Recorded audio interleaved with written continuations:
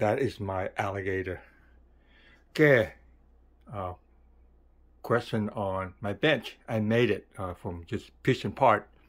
The leg is recycled from commercial sewing machine legs. I put a piece of birch plywood. I have to do some edging there still. And this is a piece of plywood with a Presslug recycle box. I just recycle it, make it look cool.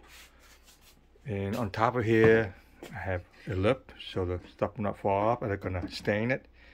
And I can adjust the height, and it works out pretty good. Really happy with the machine.